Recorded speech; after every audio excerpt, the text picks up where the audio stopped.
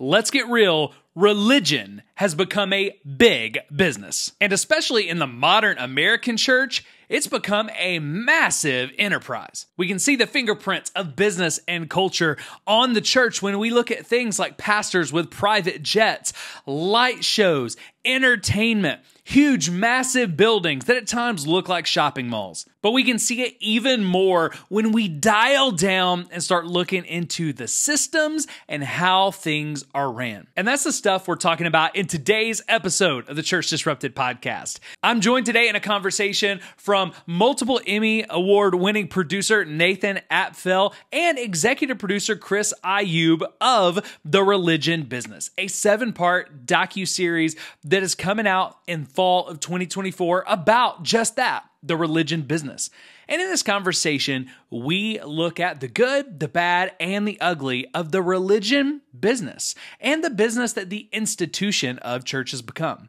We also look at things like, how do we separate the institution of the church from the people of the church, or the gathering, or the ecclesia? We also look at things like church leadership, church finances, and a ton of stuff in between. This conversation was absolutely phenomenal. And I promise you this, you don't want to miss a moment of it, because with every passing minute, this conversation just kept getting better and better and better. I loved the time with Nathan and Chris. I think you're going to love the conversation with them as well. So no matter where you are when it comes to the church, you're going to enjoy this conversation. From the person who is still in church every week to the person who is deconstructing and asking a ton of questions. This is going to be a reminder not only of where we are today, but what the true church is supposed to look like as we look back to what Jesus called the church to be. So hey, if you're ready, let's jump in together. Let's listen together to this week's episode of the Church Disrupted podcast.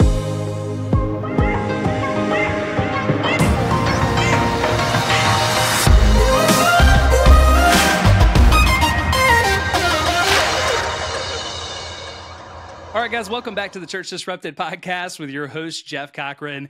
I'm here today with two guests I could not be more excited about. We're here with Chris Ayoub and Nathan Apffel, the leaders, the creators, the people behind Religion Business. The Religion Business, the documentary that's coming out. Many of you have seen it.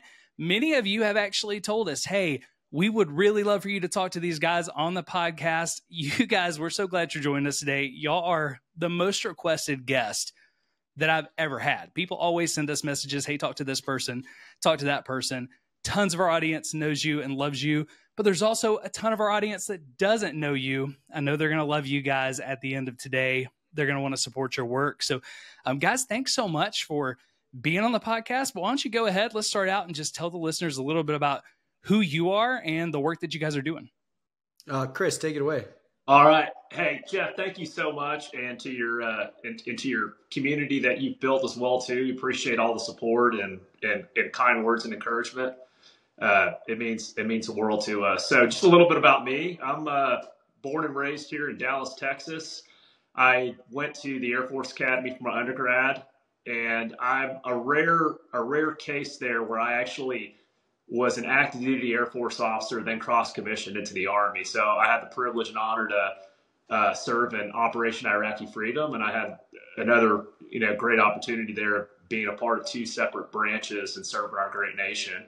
I'm a father of 4, serial entrepreneur, combat sports athlete, and prior to teaming up with Nathan on the Religion Business, I was the president of a large homeowner association management firm, the 3rd largest one in the United States, called Rural Manage. And so I was the leader, the president there for 8 years.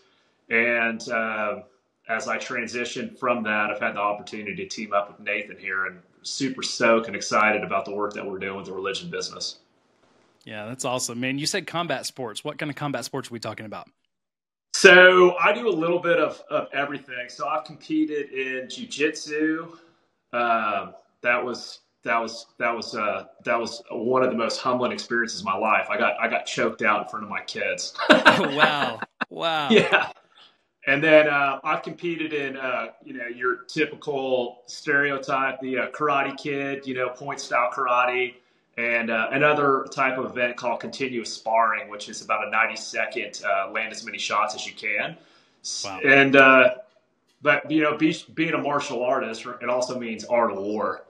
Often termed from Sun Tzu's book, and so it's just a lifestyle, it's a way of life, and the way you think, the way you act, the way your discipline touches everything that you do. Well, very cool. I think you're the first active combat sports guy that we've had on, but I got a lot of friends who do Brazilian Jiu-Jitsu, and they always say, man, humbling, difficult. It's humbling. But it teaches you a lot. Very cool. Very cool. Yeah. All right, Nathan, what about you, man? Yeah, I'm Nathan Apffel. Been making movies and TV shows for about 20 years. My career started when I was 16.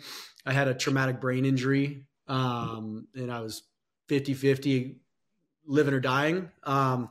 And so I used to love action sports. So I used to be huge into BMX, freestyle BMX, and surfing and snowboarding. And so when you have TBIs, you can't go back to aggressive. I can't go into a ring with Chris and get punched in my head too many times. But and so I picked up a camera and I started just filming my buddies. And then 2 years later, I ended up working on a couple of Oakley, the sunglass company's surf films and snowboard films. And by the time I was 22, I was editing and directing a TV show, a sports travel show on Fuel TV, which was owned by Fox. And that show ended up winning 2 Emmys. And so that kind of catapulted my career. I had a little bit of flex, so to speak, from a career standpoint. And then my 20s, I just traveled the world. I had the opportunity to shoot travel TV shows literally everywhere around the world. So I've been to the nicest parts of Japan and Dubai, and I've been to the favelas in Brazil. And being raised in a mega church in Los Angeles, I was always very interested around this idea of global Christianity. So I would always go to churches and seminaries and wherever I traveled just to kind of get that experience. And that's where I started seeing the power of a dollar for good and bad being used in these institutions. And so without even realizing it, if you're a Christian, you'd say, or a person of faith, you'd say God was like leading me down this journey. Or if you're an atheist or agnostic, you could say it's like, it was luck or happenstance that I was just absorbing this education while I was filming these TV shows. But so, yeah, by the time I was 28, I'd spent 9 months a year on the road for a decade. And so I was exhausted and educated from a global perspective. And then I did a lot of work with nonprofits around the world. So again, if you're a Christian, you see it as God using this as a tool to educate. And if you're an atheist, you see it as luck. But I've gotten to work in the most remote mountainous regions in Honduras and Central and South America. And I've gotten to see the power of a dollar with NGOs. And when a nonprofit really puts its money where its mouth is, you see real substantial change. And so my career has been kind of leading to this show without me even knowing it. Yeah. So right now you guys are in the middle of this. This documentary is coming out in the fall, I believe.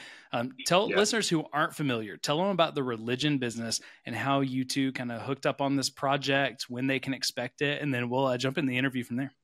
Yeah. Chris, I'll kind of give the pitch for the show, and then if you want to just talk about how we connected. The Religion Business is a 7-part docuseries. Each show is going to be about 44 minutes. And it looks at the business of religion. And then it looks at the business of Christianity in particular, because as raised in the Christian church, I understand it. It's my wheelhouse. And so I actually demand the most from it. I'm not a Jew. I am not a Muslim.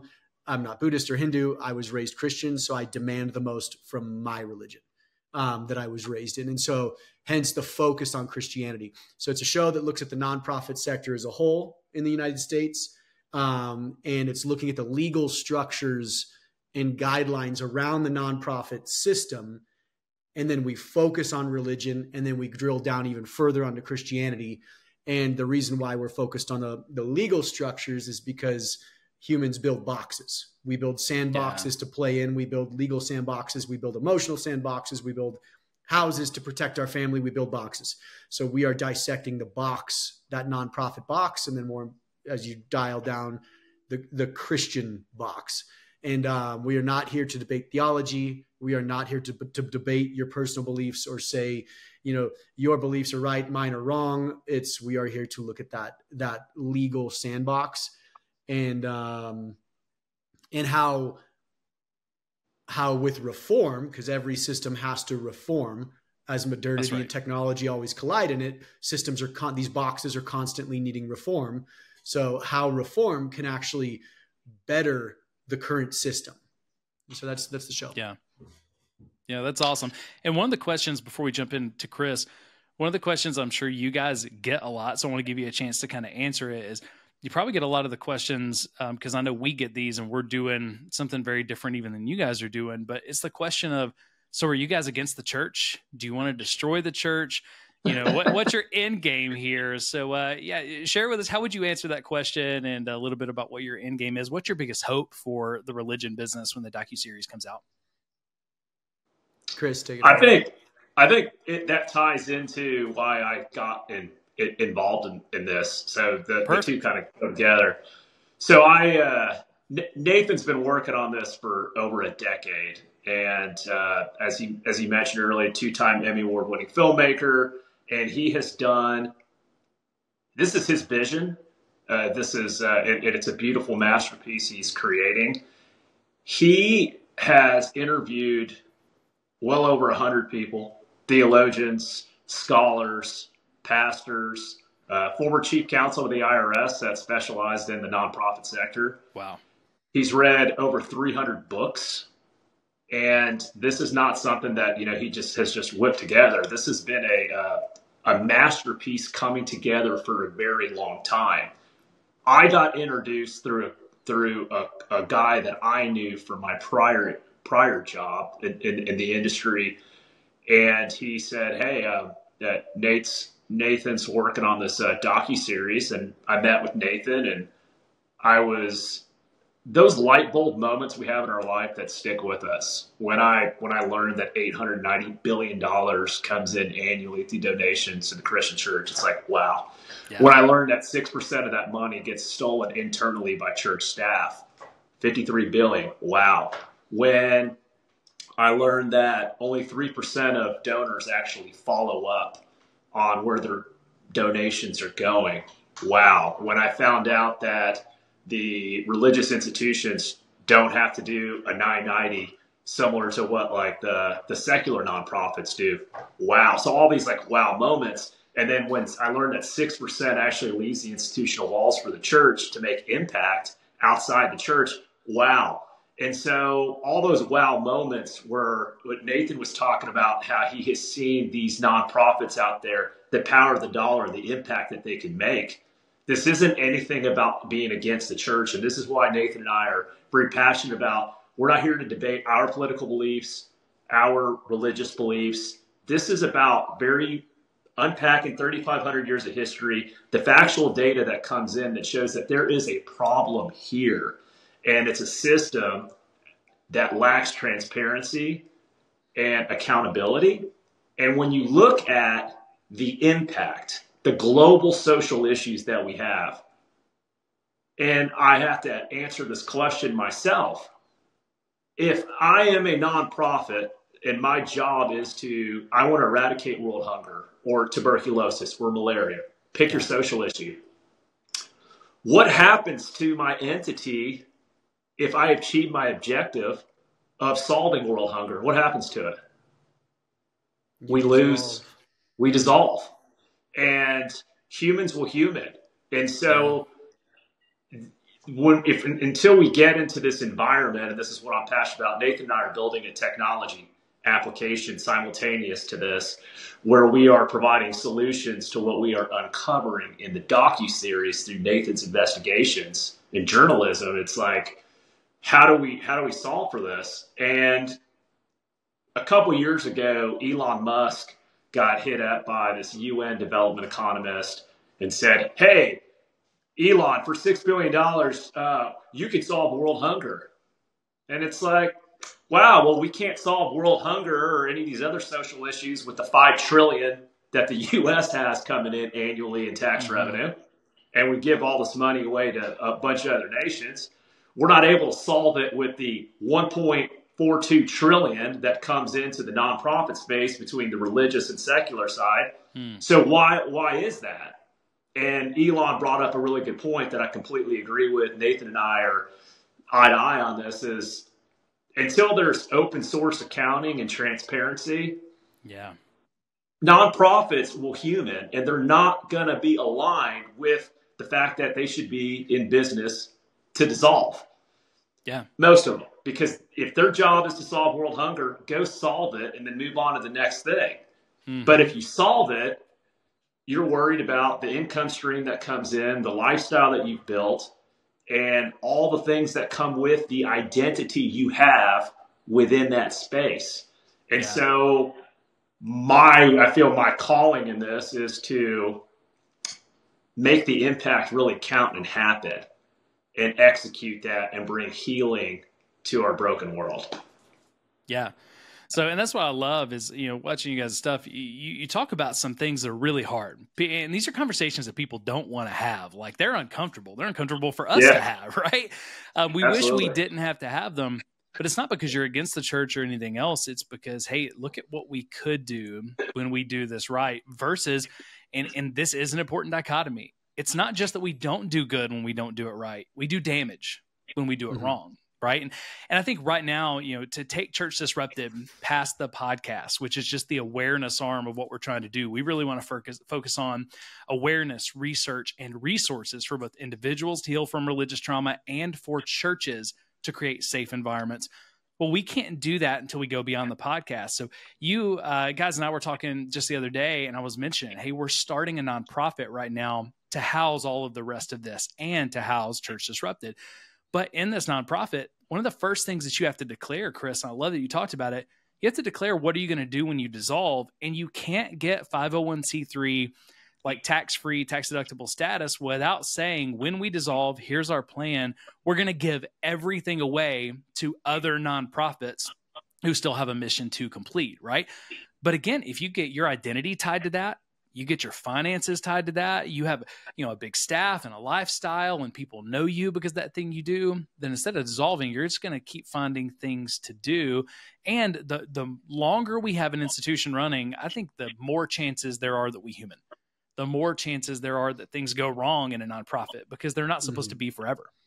Yeah. And Jeff, you bring up a good point. When we talk about giving the money away to other nonprofits, even when we talk about the 6% that leaves the institutional walls of the church for impact, without truly knowing and having open source accounting, do we really know where the money's going? I mean, by the time it actually goes to impact the people intended to impact, it ends up probably being like 1 cent on the dollar.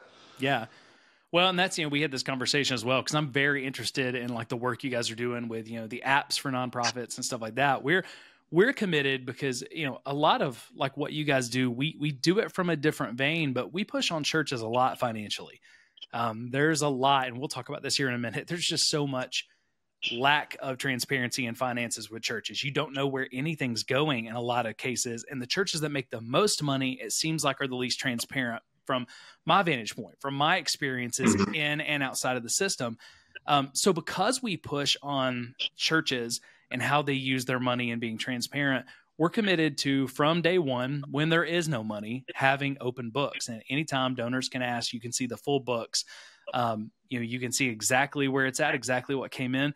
We're also committed to not paying salaries until that's the last resort. The goal is to pay people for work done, especially for the first 18 months, to only pay for like work done and contract work and stuff like that. But it is hard because there's a gravitational pull toward the way this is taught to be done. Yet we know we have to fight that gravitational pull if we're going to set an example. But we also can't push on churches and say, hey, be more open with your finances if we're not going to be open, with our finances. So, there's a lot that's scary to that. But there's a lot that's scary about these numbers. Y'all said so much and you just kind of glossed by it because this is normal world for you, which let's just start with Nathan. You talk about, being a 2-time Emmy award winning, producer. I believe I got that right. And you just gloss over that. You guys are so humble. You're not trying to brag about this stuff. That's a big deal. And man, I'm so grateful that someone like you is actually doing a project in this space. But let's just talk about some of these numbers. These numbers are wild. And I didn't know most of these numbers. I knew there was a problem, didn't know it was this big until I started watching you guys' stuff. We connected pretty early on online. 890 billion. Let's just talk about that. How did you come up with that number? How did you find that number? And kind of what, when you just started looking at these financial numbers, what really surprised you, most about stick with the church world more than nonprofits as a whole? Yeah. So people are always asking where our sources come from. And we're going to list every source of the show. We're going to list them on our website. All the data that's coming from the church perspective. So that 890 billion, that 6% stolen, that 6% going outside the walls, that's all voluntary data given by churches around the world to a specific group of statisticians. And ironically, those statisticians are all Christians. So it's Christians polling Christian churches. And so all this data is voluntarily given. This is not us going to let's call it an atheist liberal think tank that doesn't like religion, so they're trying to paint religion in the worst light. This is Christians looking at Christians. And so 890 billion is given globally. And one thing that we see, that the beautiful thing about this show is we're trying to dilute everything to the foundations. And so I love it because that's biblical. What are you building your house on? The rock or sand? And so we always want to go down to the base, what you're building that foundation on. And so we have a philosopher from Oxford, England in the show, and he talks about this. He's a theologian and philosopher. And he goes, when you see your realities, this is my box. This box that I'm living in on camera right now is my reality. And this is my truth. So if I have been raised in a small Baptist church in Georgia with 100 people, this is what I think Christianity is. If Chris has been going to Joel Osteen's church in Houston his whole life, he thinks 50,000 people and a big performance is Christianity. If you go down to a seminary in Brazil in the favelas, they have dirt floors and tin roofs and one guitar. This is Christianity to them. And so when people look at their church, they look at their church, even Joel Osteen's church, and they go, oh, we bring in 30 million a year in revenue. That's a lot of money, but it's not 890 billion. Wherever they got that stat from, they're full of it. And then the small Baptist church in the South goes, we live off of $250,000 a year. There's no way it's 890 billion. And so what happens is we've siloed our realities, and we all have these siloed realities. And when you hear 890 billion, you go, nah, that's a lie. And so our goal is to, in the opening of the show, the philosopher, he goes, look, we live in our own realities and we wear our own glasses, but we need to take these lenses off to see the big global picture. And if we're able to take our bias, and bias is not necessarily bad, but like if we're able to take our biased reality lenses off and see this big picture, at the end of the show, we're going to put our glasses back on, and hopefully those lenses are a little foggy and we got to replace our lenses now because we've learned something. We've learned the good and bad from the system. And so, 890 billion is generated. Wow. And that's not assets. This is a big point. That is physical individual donors giving money to the church. So that's 890 billion in cash given to the religious organizations, Christian organizations every year. That does not include Judaism, Islam, Buddhism, or Hinduism. That is just Christian giving. And when you start thinking about assets, which I'm sure you guys are talking about in the documentary as well, there are a lot of assets on top of that. Is that annual? 890 billion annually? 890 billion annually. Correct. And so we think about growing up in church, someone who spent 2 decades of my life as in the local church pastor. We talk about being the body of Christ. We talk about, all being a part of the same body, even though, we're different denominations, different the different expressions. We're part of the same body. What could we do if we operated as a body? And I'm sitting there thinking, well, that shows you what we could do. 890 billion annually coming in. There's no problem the church couldn't solve from a financial standpoint. There's no problem in the world that feels like it's too big for us to solve in those numbers. And if it is, it's a problem I can't get my head around because those numbers are massive. You nailed it. It's a communication problem. It's a mission problem. You know, when communication's not streamlined and when missions aren't aligned, you fracture, and that's what the Christian church is. It's fractured. It goes back to, like, Nathan, what you were saying about the alignment piece. Do you really want to solve the global issue? Because if you want to solve it, be prepared to dissolve your entity. Be prepared to step away from your identity on that. Be prepared to lose that income stream.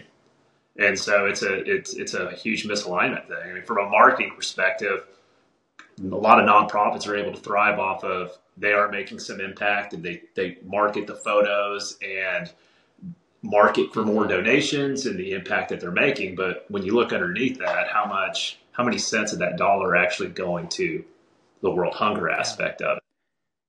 And that 890 billion is just the church. That's not non-church. That's not secular nonprofits, right? This is just the church. Yeah. So 890 billion is the global Christian church, and that's individual donor giving. So this is where it gets really wild, is if you lump in individual donor giving, and I only have the US stat for this, I don't have the global stat, but if you lump in individual donor giving to secular nonprofits, that's another 540 billion. So you're talking about $1.42 trillion in individual donor giving to the Christian church, the global Christian church, and the US secular nonprofit space. Yeah. And we all have missions, so putting this nonprofit together, we're in the process right now, having our first board meeting, approving bylaws, doing all that fun stuff so that we can send in all of the final paperwork that we need. And man, you got to have a mission you're trying to complete. Now, churches are a little different because your mission is to be the church, right? But when you start a nonprofit, like I know right now, we're sitting here looking at, hey, this is going to cost money. People are going to have to be paid out of this to do this work. But there's a reason why we're spending this money. There's an objective. What do you think happens that causes both churches and secular nonprofits to lose sight of the objective? Because nobody starts a nonprofit because, well, not nobody. Most people don't start nonprofits because they want to make money, right? They start it because there's a passion to change the world in some way. I would disagree. Somehow, okay, let's talk about it. You're the expert because you've seen a lot more of this than I have. I'm thinking about me, man. Sorry. So I'm going to paint a story here, we're going to paint a picture. So in 1913, Congress passes income tax laws because the rich are getting richer, poor are getting poorer. Everybody's paying a standard tax. So a billionaire of that time would be paying the same tax as the dude living on minimum wage. Income tax comes around. Congress has to define the nonprofit space, because they see these entities out there, they are doing good work. Like you said, these are missional, focused, communal, community-driven nonprofits trying to help homeless, help needy, work in these communities in 1913. So Congress says, hey, we want to carve out a portion of the law to protect these entities. There's 12,000 of them in 1913. And this includes religious nonprofits. There's 12,000 of these small businesses whose their sole mission is to create social change and social impact, to what development economists call human flourishing, to better human flourishing. So those laws, boom, that's where the nonprofit space is defined. That's where they do not have to pay taxes. Flash forward to the 1970s, and the tax reform comes in. Why? Because modernity and technology are pressing on these institutions. And the nonprofit space is becoming a little abused, and everything just needs to reform. Like as technology advances and as societies always advance, you need to reform things. So it's reformed in 1970. Today we're in 2024. There's 1.8 million nonprofits now. 10% of the US population is employed by said nonprofits. 5.6% of the US GDP goes to nonprofits. That's individual donations. So the nonprofit space has exploded. And so if you, and there's an argument that says, okay, well, what is, population growth? Population growth's happened. Population growth from 1913 to today is 4.3x. So if you would have just tracked it normally linearly, there'd be 46-ish thousand nonprofits. Yeah. There's 1.8 million in the US alone. Why? And is that today or in the 70s? That's today. That's today.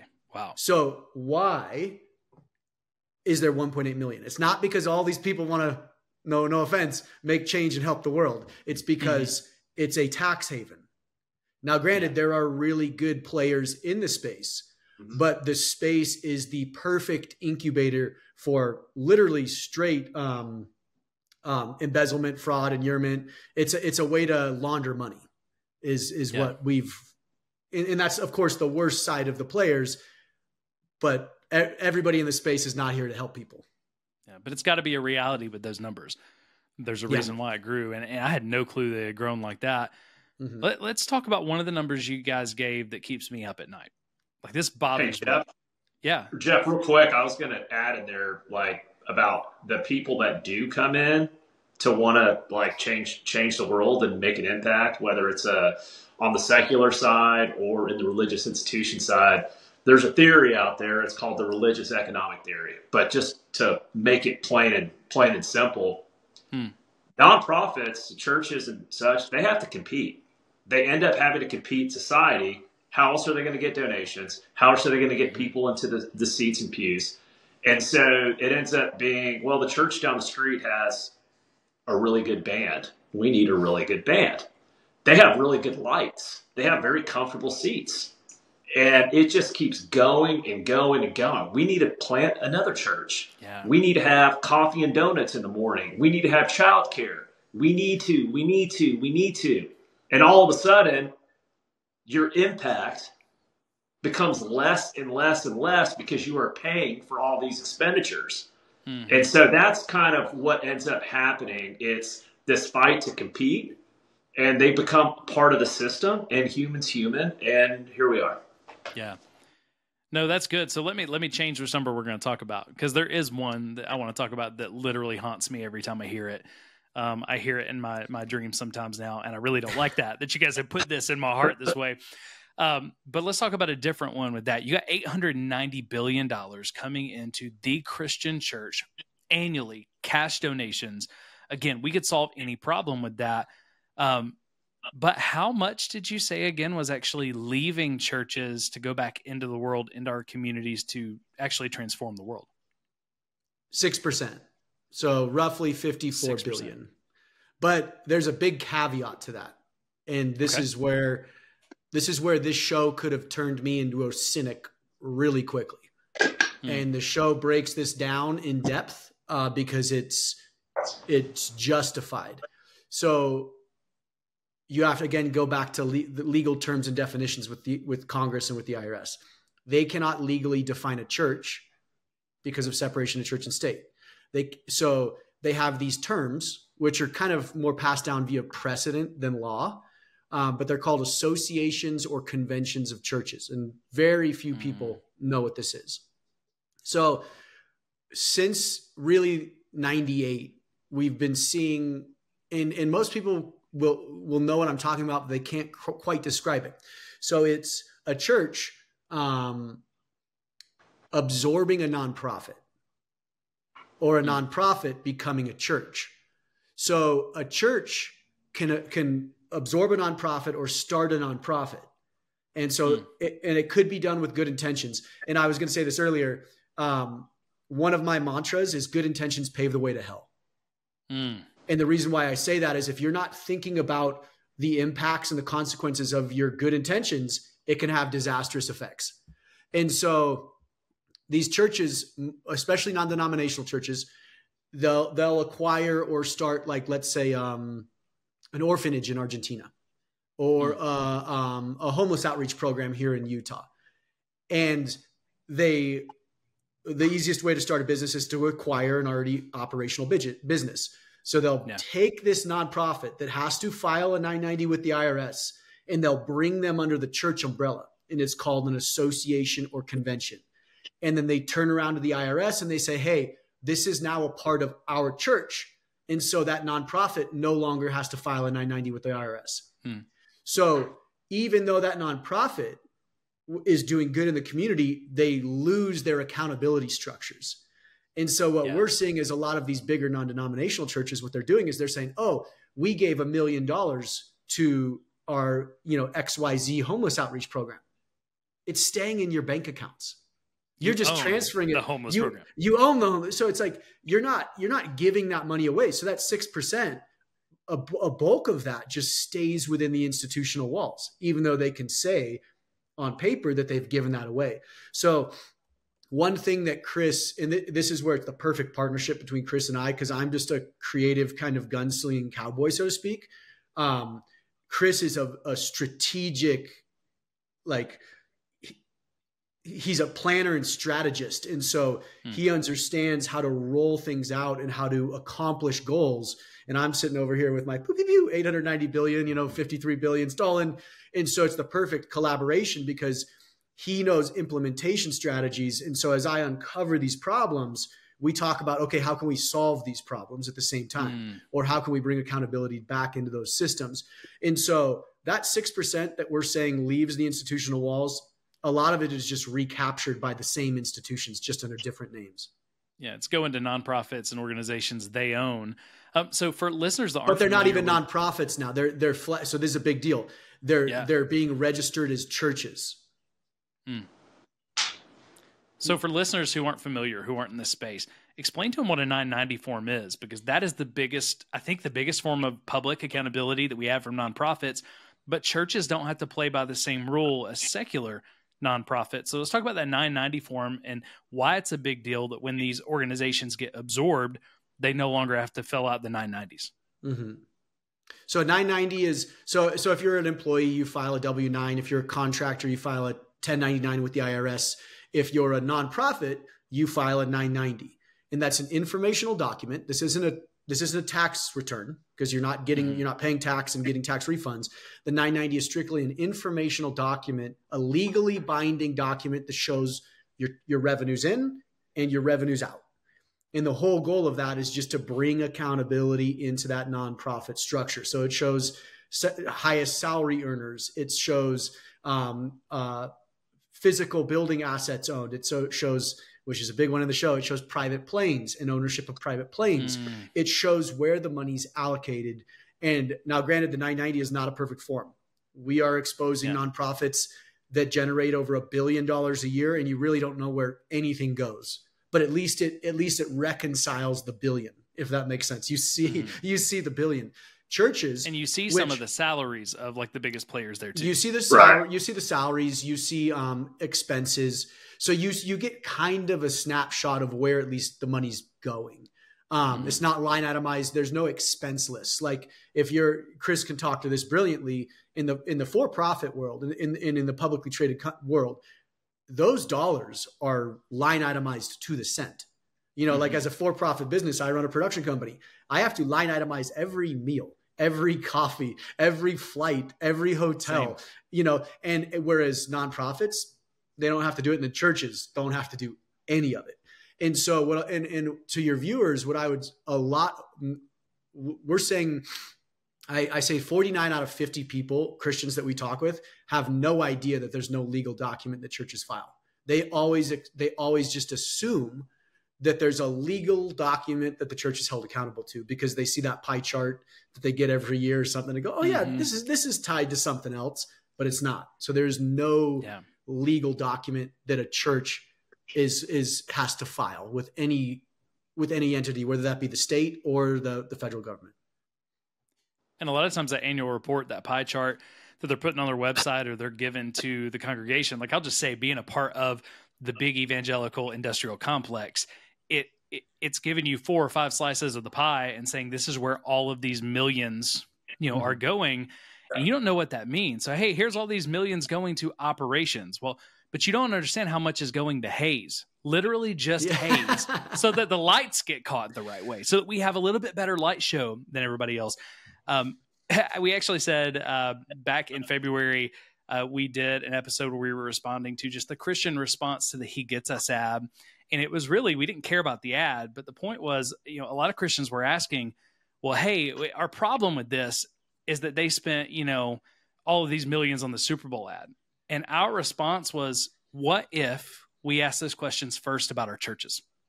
What if we just put that lens of accountability on our churches first? And one of the examples we gave were, multi-site churches that are doing LED walls, these the best in the business LED walls for multiple campuses, and how they can spend $1 million or more on LED walls just for their campuses at one time. Every few years, they're having to upgrade them because you got to have the best of the best. And Nathan, Chris, we had people who came to fight us, Christians who came to fight us because they said there's no way that's what it costs. There's no way that millions are being spent on these things. And not only was I looking at the numbers and going, yeah, you can spend $250,000 on one LED wall and do that 4 times at some of these churches. That's happening. Even if it's not millions, it's still a lot. But I'm sitting there thinking, if y'all just knew how much money was spent on haze at these churches, like just the fog that you don't even really think about, right?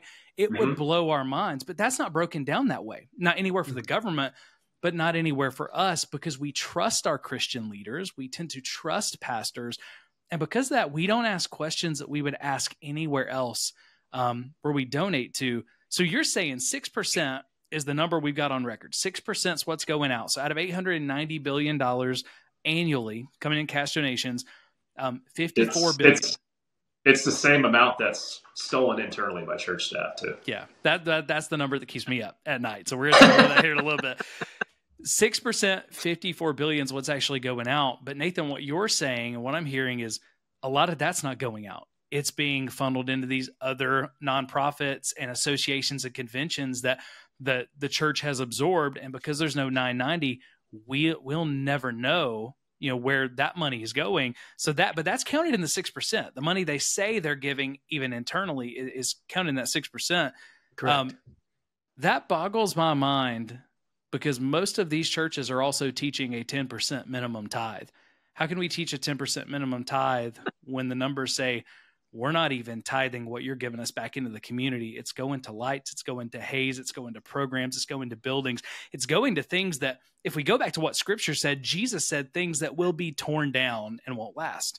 Mm-hmm. Well, I think it's just to Chris's point, in Ryan Burge, defines it as religious economic theory. It's let me back up, because this is probably the biggest visual that we're trying to paint with the show for our Christian audience.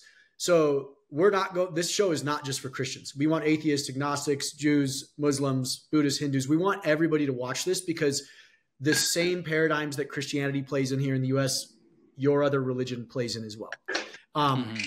But here's the question. And I could see people kind of playing in it. I think it's fun to see the arguments. What is a church? Yeah. And people go, oh, it's a little C church and the big C church. And I'm like, I have no idea what that means. What's a church? And if you're a Christian, you got to go back to, or you should be ready to go back to this close to the source as possible. That's to right. Understand what church is and who's your source, your Savior, Jesus Christ, right? So what did Christ call his church? He called it his ecclesia, which literally translates to gathering. And so in the body. And so it's the physical people gathering together, where 2 or more are gathered in my name, I'll be there also. That is Christ's church. So what are the hazers? What are the lights? What are the sound stages? What are the children's care? What's those yummy donut bars? What's that coffee shop? What's the clothing line? What's those 50 books in your bookstore that your pastor has written randomly in the last 3 years? Like, what are and those the pallets things? of 10,000+ of each of those books that are stored somewhere in the church that never sold to get them on the bestsellers list? Because Correct. That really happens. I've seen those pallets of books. Oh, that's in the show. But so what are those things, right? Those things are man-made institutions built on top of the real church. So, okay, if we're able to explain that, so here's Christ's church and here's the institution. If we can separate those two, which pastors and church leadership do not want those to be separated, because once you separate them, if you're able to make that critical jump in conclusion, which that jump has to happen if change is going to take place, if that separation can happen, then the real body is going to go, you know what? That institution, all those things need to be held accountable. Why?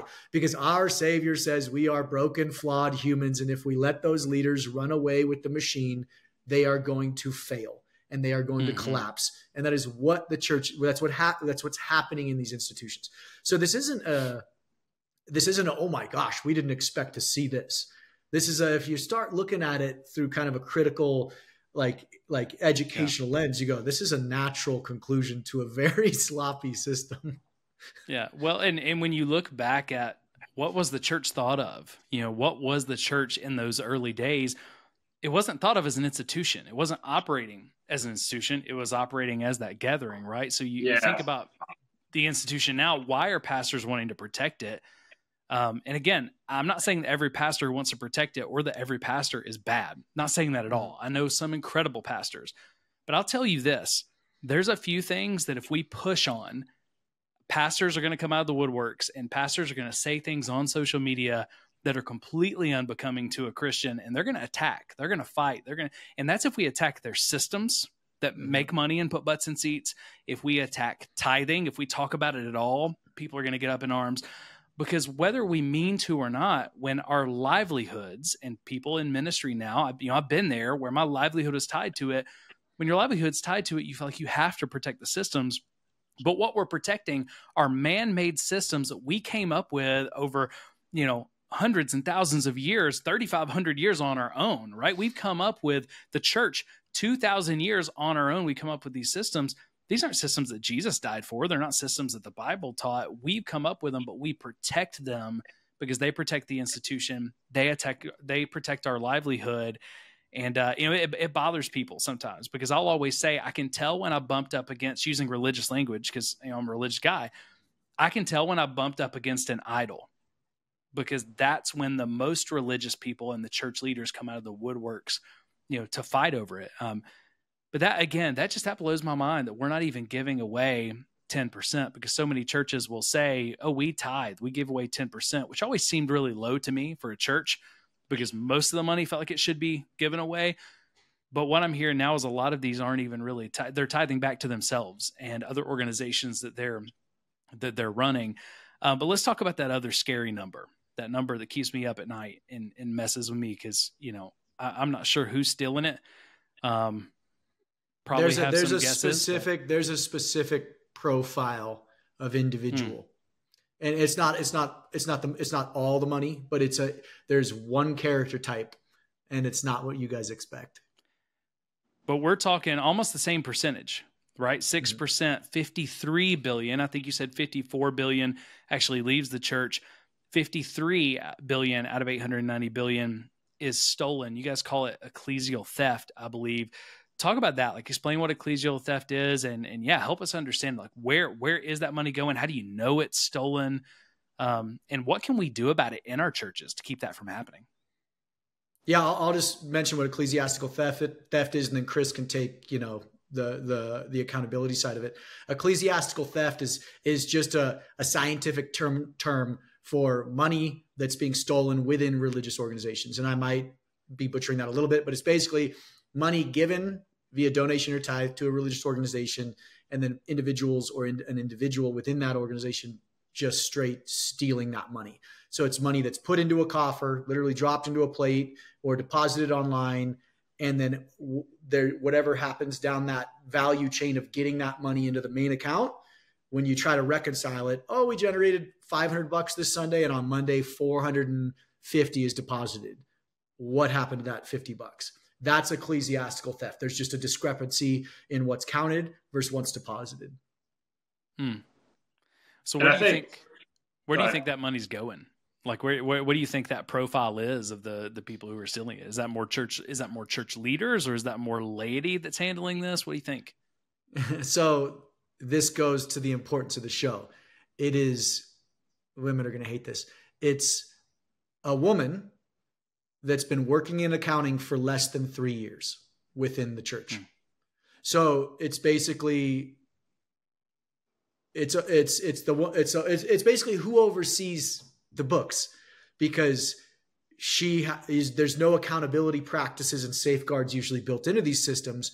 So we're not saying it's always her. We have stories of pastors literally just as they're counting. We have stories of volunteers counting cash, and the pastor walks in and will just pick up a couple $1,000s and just How walk do they not out. leave when that happens? I don't understand. Well, because what they'll say is they'll watch the pastor go out to and these are usually in smaller churches, go out to the front door.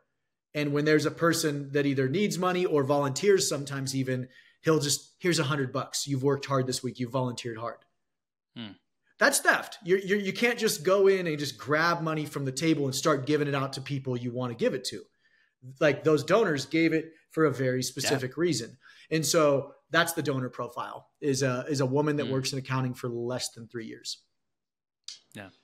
So Jeff, and adding that at the end of the day, if we're not talking about this issue and we're not bringing to light this issue and we're not creating a more open source accounting type of environment, then the problem will continue to persist, right? There has been little to no accountability within the system.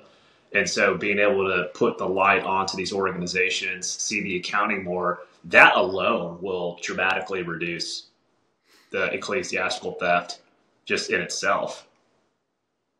Yeah. Yeah. If a parishioner is asking questions and they're just saying, hey, I want to know what the safeguards are at my church. I want to know if my church, because again, we have our own glasses like you guys talked about. And I can hear people right now who are listening and going, oh, I get it's a problem. It's just not a problem at my church. So one of the things we're trying to get people to do is we're really trying to encourage those in our community who are still actively involved in the church to simply start asking questions. And I'll tell you, one of the things we talk about very often is asking questions is not a bad thing, but you can learn more from how the responses are given and the attitude of the response almost than you can learn from the response. Do people want to give you an answer? Are they sidestepping? Are they getting angry? But in a lot of our religious institutions, because of a culture of honor and a culture of keeping unity and trusting leadership, people are made to feel bad if they ask questions. So one of the things we're trying to get them to do is just ask questions. And if you're made to feel bad or you're not getting answers, that should tell you a lot about what's going on, right? But what are some questions, Chris, that the average parishioner could ask to see, is this a problem in my church? Or is the church that I attend, the church that I'm a part of, are they maybe doing better than the rest with accountability? Oh, yeah, you definitely want to follow the money, right? So you donate money to the church and you attend the church asking questions such as how much money is for salaries? Does our pastor receive a housing stipend? Is that disclosed? Is how much money leaves the institutional walls of the church? And then a follow-up question, are those the money that's going outside, are they related entities in any way, shape, or form to the church? So asking educated questions like that. I mean, how much money is spent on going back? Nathan said this earlier, and I don't mean to take a little bit, like in the public sector or even in the private sector, you can buy shares of a company and they provide and disclose a ton of information, and you're able to identify how that money is being used. And there's certain reports and metrics reporting how much the salaries are and all that kind of stuff, which is a great thing. If you donate to a church, you have every right to know and follow up, and only 3% do. And so is your money being invested appropriately?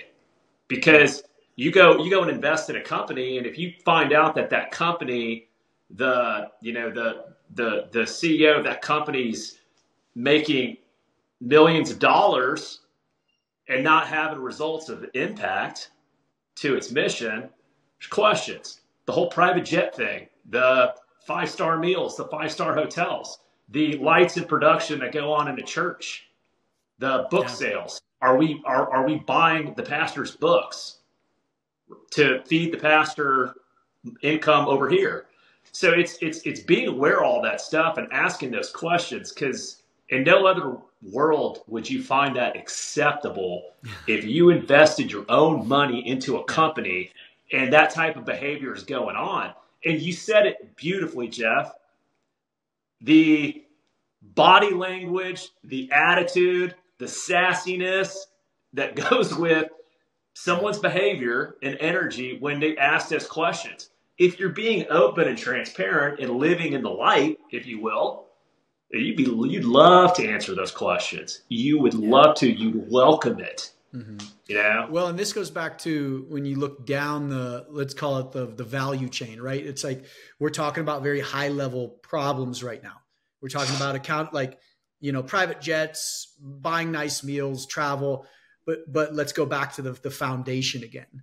And it's because everybody, and this is what I'm realizing, and Chris are realizing on our social platforms, no one has the argument. They can't come back with us. They end up calling us socialists, communists, Nazis. That's better than what I get called. I get called Satan all the time. Oh, there we go. We've had a couple, but it's like that's their only thing they can do is sling mud at this point, because we're not trying to argue their reality. So remember that box. We're not trying to argue their reality against my reality. We're trying to argue the bedrock of all our cumulative realities. Yeah. And the bedrock is those 1913 tax laws and guidelines, and how those have created the consequences that we're living in right now, the good and bad. Yeah. And so it's like, you can't argue that. Like, we're just arguing fact and data. And we're saying, hey, that fact, those legal structures are archaic. We have electric cars that are self-driving now. So you're basically saying the nonprofit sector is a Ferrari, and the IRS and these guidelines are a golf cart, and you say go at the same time, and the golf cart's got to catch the Ferrari. And he's like, that's a great analogy. He's like, the IRS, those laws are so archaic that the Ferrari will be gone. You won't even be able to see it in 6 seconds. And that's the system that's the nonprofit system, which includes religious nonprofits right now. Well, and religious nonprofits just get by with more. It's not just religious nonprofits, or not religious nonprofits, but the church. Churches don't have to fill out the 990, but also, last year, the NLRB ruled that open language, broad language, non-disparagement, non-disclosure agreements were illegal to be used in the workplace. Yet, because the separation of church and state, they won't prosecute churches for doing the same thing. So churches have less accountability on the 990s and are allowed to do things that the secular world has said is immoral simply because of that separation of church and state. Versus when we go back to what you said, Nathan, we go back to the foundation. What's the requirement for church leaders here? The number one requirement for any sort of church leader is to be, the phrase is above reproach, which goes back to Chris, what you were talking about. If I'm above reproach, I don't care if you ask questions. So I can tell you where I was. I can tell you what I was doing. I can tell you how excited I am about where that money was going. There's rules and systems that can keep you above reproach. But what I'm seeing is I'm seeing churches not doing things they could do voluntarily or do more. Let's do more than a 990 form. Let's give out detailed records of how our finances are being spent. Let's just be open about that. But also NDAs that are illegal in the business world right now are standard practice in the church world. And for a lot of people, they don't realize that's part of where this money is going. A large part of that $890 billion, I'd love to know how much it is if you guys know, but a large part of it is tied up in severance and hush money payments that nobody can talk about because they've signed those NDAs. And those NDAs keep people quiet. Most people have no idea that their tithe money has ever been used for an NDA, when if you've had a pastor or a staff member who has left and they've left kind of quick and the story didn't add up, your tithe money was probably used to pay that person off. Well, look, the Catholic Church is a prime example of that, with the billions of dollars paid in settlements with the abuse stuff. Going to kind of back, Jeff, we're talking about being above reproach. This environment we live in, you see it with politicians and leaders of our country, and you see it with leaders of the church. It's to portray this like I am a perfect moral human being and I will do everything in the world to cover up, which comes from what you're discussing. Yeah. And I need that. Well, how about a little bit of humility? What happens if money is stolen in the church? What about sharing that with your congregation? What about having some humility when you make a mistake and owning it as a church, as a leader in an organization? That's hard to do. It's very hard to do. But I think that level of humility as a broken shepherd, not the good shepherd, but a broken shepherd, is what we really truly need as a nation to heal. Again, it's our realities. My theology is the right theology. Mm-hmm. And so it's, instead of saying, hey, I don't know, I'm broken, I'm flawed, I'm trying to be more Christ-like, because Christ, whether you're a Christian or an atheist, Christ is a very interesting character to discuss from a human perspective, from a human image, like from a character perspective. Instead, to Chris's point, it's ego, pride, you know, and you hear pastors just bashing each other on stage. There's a pastor in Texas who almost every sermon I'm ever at, he goes, I could drain every church in this whole city, but I won't do that. And it's like, dude, shut up. like you arrogant prick, for lack of a better term. Like, you should be like, how can we better my flock here? But instead, I'm going to drain every church in this city. It's almost like, hey, look at how good of a person I am because I'm not doing that thing. When, you know, it's just a reminder, because we get so much pushback on social media. And like I said, you know, get called Satan and everything else.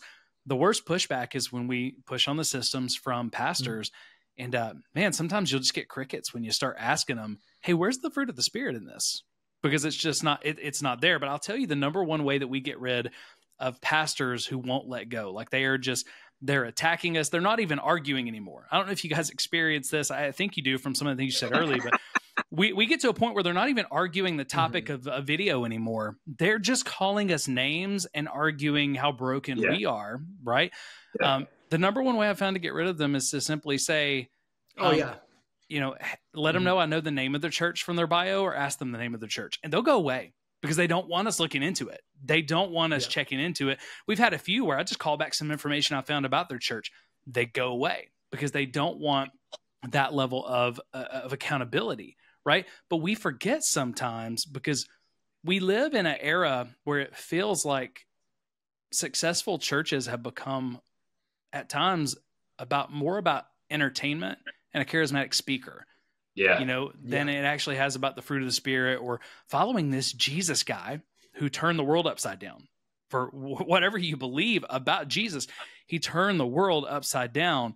I want to look at this, guys. This is, I did some math at one point. I was looking down, and I hoped you guys didn't think, oh, Jeff's not engaged in this conversation. I was doing math. I'm not good at it, so I had to have a calculator out. If we take out the 53 billion that's stolen, and we take out the 54 billion that's given away, right? That leaves us with 783 billion that it looks like to me is staying inside the church building or inside the program, salaries, programs, and general operations. Is that correct? Buildings are super expensive. Like, 43%, or I'm sorry, 44% of that entire 890 billion is strictly salaries. So let that sink in for a second. Almost half. Almost half of that 890 billion is salaries. And so we need to, when you go to churches now, especially non-denominational churches, the big ones, they have hundreds of people on staff, hundreds, not including the hundreds of volunteers that we would argue is almost slave labor. Yeah. Well, I've been a part of that system. I've been a part of almost 100 staff members and thousands of volunteers. You got one staff member for every 250 or so volunteers. It's a lot of labor. Yeah. So, and I believe, don't quote me on this because I don't have the numbers in front of me, but then operations. So to Chris's point, buildings, overhead, air conditioning, electricity, all that is about 24%. Yeah. And then the other chunk, Nate, adding into that is what is spent on fundraising. That's a pretty decent chunk too. It's like, So here's, go ahead, Nate. Oh, sorry. I was gonna say, here's a great, so this pie chart you see from a church, and they got like 4 little silos usually. And they say, look at ministry is 37%.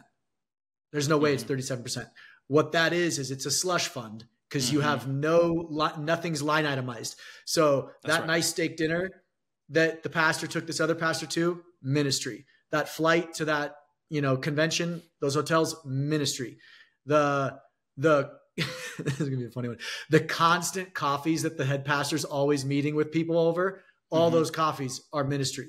So since it goes back to that idea that the IRS can't define things, since you can't not define church legally, you can't define ministry, you can't define mission. So all those little or big chunks of that pie chart that you're seeing, it's all just slush funds. It's one big slush fund.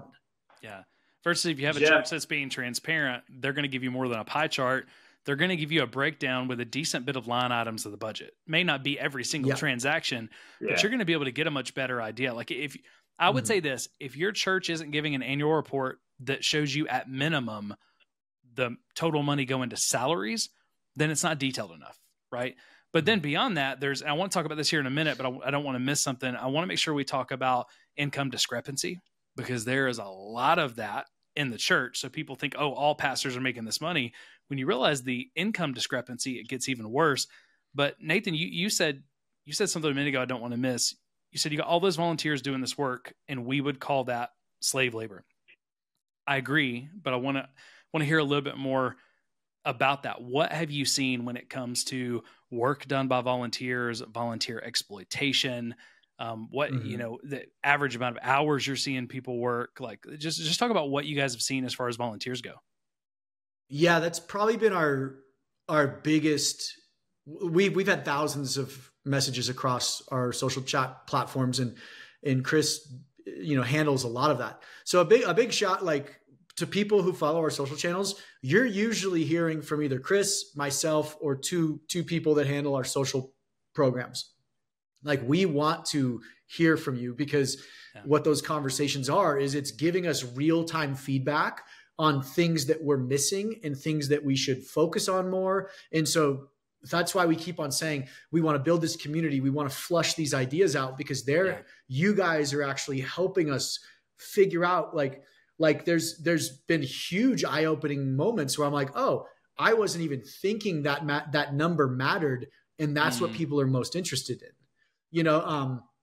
but so we've heard from multiple hundreds of people that volunteers, there's no like time limit on volunteers, so you can be working these volunteers for 10 or 12 hours a day. I was just at a church in Washington where they had 6 red cameras operating, all using volunteer operators. They had 5 still camera photographers, volunteers. They had jib operator volunteers, and I'm a film guy. Like, I know what it takes to operate that jib. Yeah. And I sat right next to this operator. He almost took people's heads off multiple times with this 200-pound crane. And I'm like, that is an OSHA violation. And like, that church could be sued if that thing hit anybody in the back of the head, but they don't care. And you just look at the scope of volunteers, and especially if he's operating that jib for 6 services that weekend. For sure. And so, but here's the bigger kicker that I've seen, and we've seen across multiple, this goes to the associations and conventions of churches. A lot of churches are starting universities or seminaries. Yep. And that seminary is a church, which it's not. It should be registered as a nonprofit, filing 990s, but it is now an association of a church. So a lot of these churches are forcing their volunteers that if you ever want to get a job with us, you need to go to our university. You need to pay our tuition. And at the same time, we're going to demand 10% of tithing to the church. And if you don't, if you go below 10%, you're fired on the spot. Yeah. And so these churches are, and people do not like this, but they are the epitome of authoritarianism. They demand you tithe, they demand you give hours, and then there's just no accountability up that hierarchical chain. And so like we did a post yesterday with a brilliant, his name's Peter Clark. It's from a podcast that's dropping tomorrow. He's been working in the nonprofit sector globally for about 40 years. He's a PhD from Harvard. He was like on the front lines of the AIDS crisis in Africa. And like, he is an expert at strategy deployment in over 150 countries in the US, in the world. And he goes, oh yeah, nonprofits are structured like socialist governments because they take in revenues and then they say, we know how to allocate the revenues better than you. Just trust us. The amount of hate we've gotten off that post is mind boggling. And I responded to a couple of people going like, Have you spent time in socialist or communist countries? Because this guy's spent 40 years. Yeah. So maybe instead of getting offended, you should say, ooh, we should look at the structure of this. And so volunteers it sickens me because, Chris, let's talk about that Christmas special. Yeah, I wanted to bring that up. So you don't have to so we're at a place with the environment that we created, the community we created, where a lot of people are divulging a lot of information. But just going to a church, you don't need to look too far. So here in North Texas, a massive mega church put on this Christmas show, and it was all over the internet. I know what you're talking about. It went viral, right? The angels flying from the sky, right? It looked like the Sermon on the Mount, right? Like the way the production was. I'm kidding, of course not. And and so the average ticket price was north of $50. Hey, let's just talk about that. When did churches start charging people for tickets to get into events? Come on. 100%. So you got all that revenue coming in, and 90+%, they were all volunteers. Nate, I forgot the number of volunteers. It was something astronomical. It was well over 100. I paid that $50 to go. I was well, actually I didn't. I think my sister-in-law did, or my stepsister. I don't know what they're called. Yeah. Half sister, something like that. But I was in Texas, ironically, and at that time, and my dad's like, "Hey, we got an extra ticket," and I'm like, "I'm coming." And so it was 12, and they were proud. The pastor got up on stage after this event, and I mean, like they had Santa Claus in his sled flying over our heads, and it was the most incredible. I've been to Broadway. I've been to Cirque du Soleil. That thing was better than Cirque du Soleil in Vegas from a production standpoint. And then he gets on stage and he goes, "We had 1,200 volunteers to pull this off." Yeah. And I'm like, okay, so you have huge cash revenues, you have literal slave labor, like a base of volunteers, and that produce this whole thing. I would love to know if they're paying UBIT on that, this is what the show gets into, something called unrelated business income tax that churches have to pay or should be paying if it's unrelated business income tax. That is the definition of UBIT. I would put money on it that church did not pay taxes on those ticket sales. Because they don't have to report it. They don't have to report it. Yep. And so they'll call it a service, right, of some sort, or But so look I'm in production. They'll say Chris it's related because they shared the gospel at that event. But I'm sorry, man. I'm just going to say this as a pastor.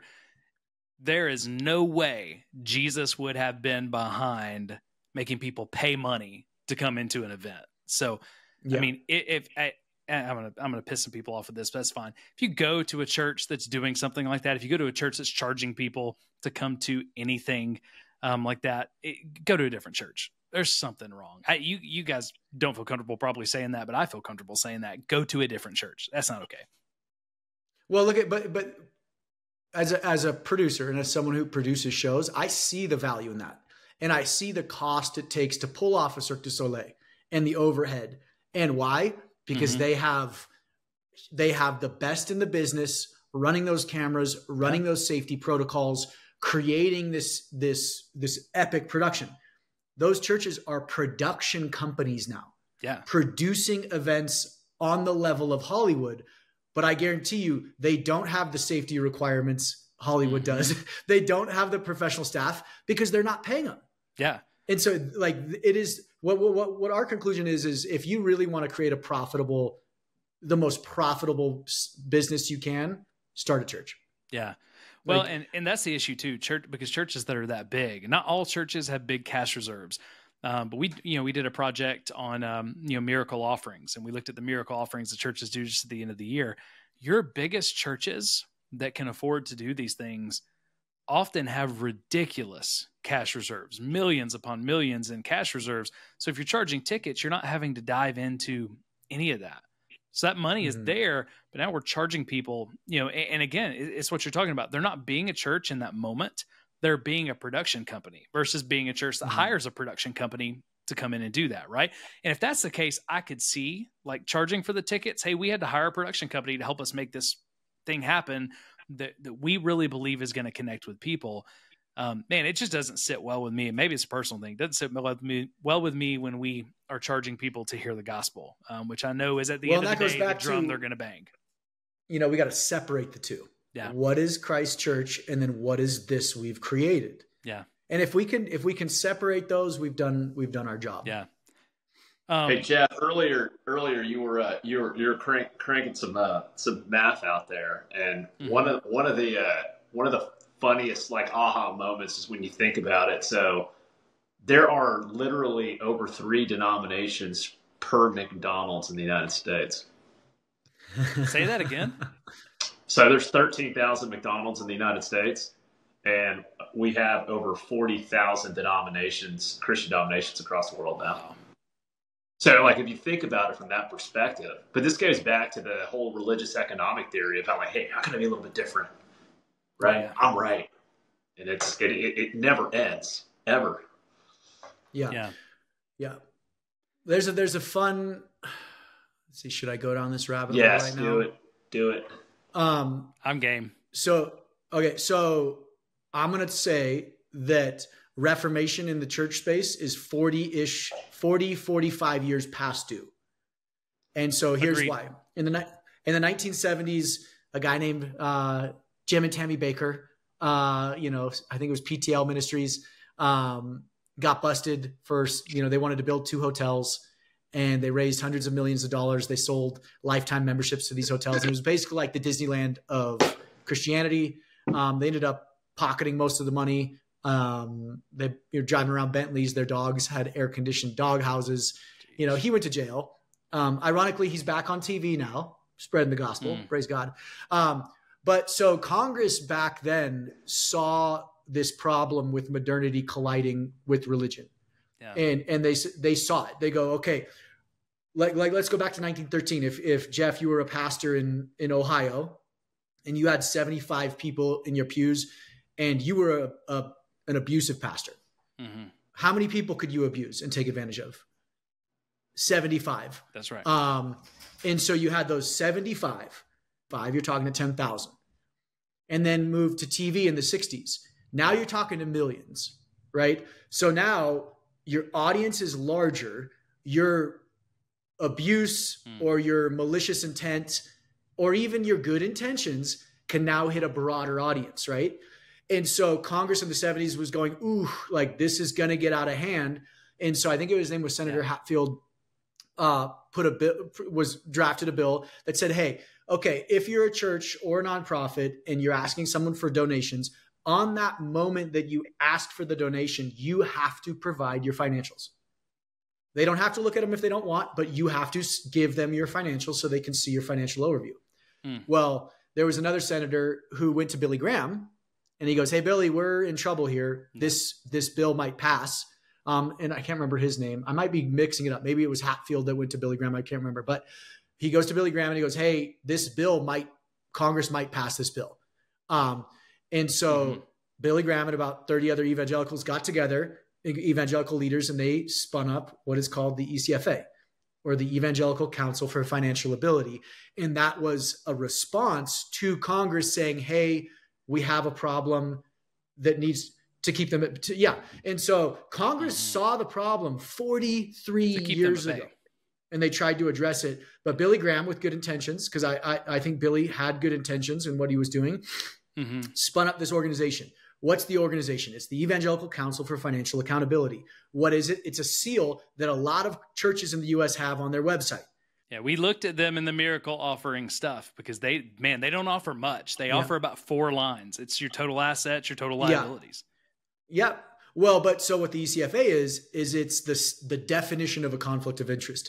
Because if Jeff and Chris both run churches that I'll be the ECFA, that use my seal, I charge Jeff and Chris $500 and something bucks a year to use that seal. So if I'm the regulatory body, the quote unquote regulatory body, but then you guys are paying me to keep my lights on and doors open, what good is it for me to actually crack down on you? And so the ECFA has been the standard for quote unquote accountability for the last 40-ish years. They have no teeth. They have no way to audit. They have no real spine. And so Christians for 40 years have kind of been like, oh, we regulate, this body regulates us. So flash forward 43 years, here we are today. And now not only can, like, let's say a select few pastors, so the Billy Grahams of the world and the Jim Bakkers of the world, not only can like a small group abuse at scale, now almost every pastor can. They can bring in tithes and donations and then just fund marketing spends on social media saying, hey, here's my video. Here's my more aggressive political spot. Here's why Mark Driscoll's my favorite right now, because like all the crap he puts out, there's no scripture behind any of it. He's giving you advice on how to raise children and one was how not to invite your parents over for Thanksgiving if they're annoying. He's it's so ass backwards. Been a part of major, massive abuse, right? That's been well documented, and has his old elders that said this, hey, he's not qualified for ministry, yet he pops back up. And because his videos resonate with people on social media, because he talks about woke Christians and woke Jesus and everything else, people are watching. And now we're basically funding this abuser all over again. Yeah. But so the Congress in the 70s saw the issue. Now we're 43 years past that. And what's happened since then? The internet, social media, like technology's just exploded. And so what we've realized in the show is the abuse in the nonprofit sector, and then especially in the religious nonprofit sector, is on an exponential growth curve. And so here's a really sad, I haven't even told Chris this. I just got the email 2 days ago, or maybe I told you, Chris. 53 billion was stolen in 2023. Guess what they're estimating to be stolen in 2024? 70. 86 billion. Wow. Oh my gosh. So the growth is literally going, it's just, it has these afterburners now. And this system, and so Philip Hackney says this in the show, he goes, the nonprofit sector is primed to buckle. Because there's so much capital pushing on it and there's so little oversight that the abuse is just skyrocketing. And he goes, no one can get a hold of it anymore. Yeah. It's such a Goliath that it's going to buckle. And he's like, I don't know what's going to happen. Which is, it's not going to be pretty. And it's why, because as someone who's wanting to make a difference in these spaces, starting a nonprofit to really tackle these issues, right? If we don't do something different, then we end up being a part of the same problems. That's what, myself and our board early on are wrestling with. What can we do different? How, we're really asking, how transparent can we be? Like, we're trying to push the boundaries on that, because if we don't, anybody can become a part of the same system. Chris, we play in these boxes and we play in systems coming from the public, publicly traded and for-profit world.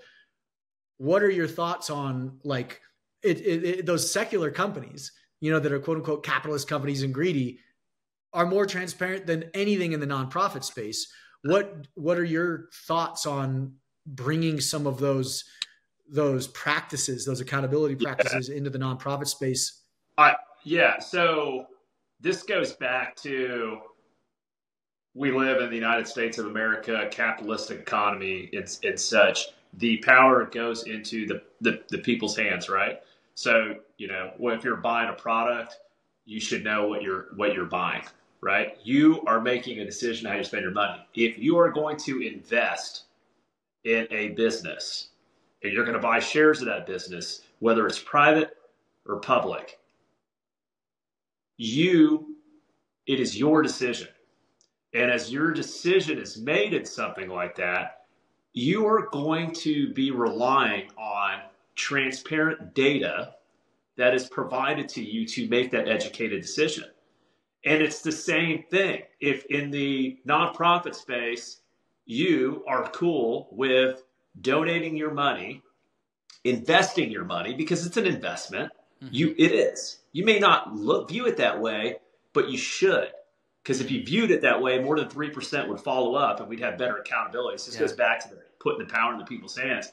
If you're cool with your pastor having a private jet, like that is a decision that you make. This is you have freedom of choice, but you need to know that is what you are paying for. You need to know where that money is going. And this goes back to just being a better steward of financial resources, right? I mean, we live in a country where I forget what the number is now. Is it 34 or 37 trillion in debt? We don't know where the money's going. We're just, and that's why like everyone's answer to all this is tax the churches, tax the churches. That's what people like scream at us all the time. And it's one of the things we hear most. The power needs to go back to the people's hands and transparency. Let's like get like less hands in the cookie jar for just more financial misrepresentation to happen. Like that's what we don't need. Well, if we would if we want reform, all we have to do, and again, it has happened on a broad scale, but all we have to do is say as donors and Christians, if you don't provide detailed financial reports and answer certain questions, we won't give and we won't come. Yeah. If you stop attending and you stop giving, even some of these churches that are massive will buckle and cripple overnight. They will do what they need you to do because they are hungry for that money. Then they need you to be attending or that money's not coming in. So we have a lot more power than we think we do.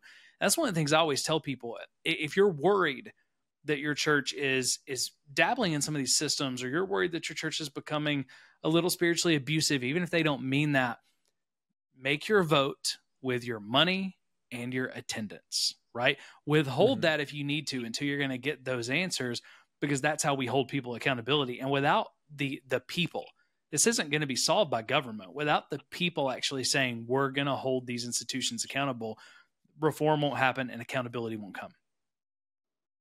Yeah.